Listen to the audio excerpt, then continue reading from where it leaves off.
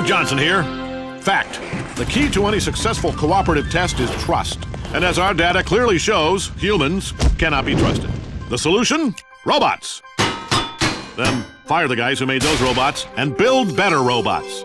Then run those robots through a regimen of trust exercises, creating a foundation of mutual respect, reinforced by the simulated bonds of artificial friendship. Inspiring stuff. And finally, we put that trust to the test. Bam! Robots gave us 6 extra seconds of cooperation.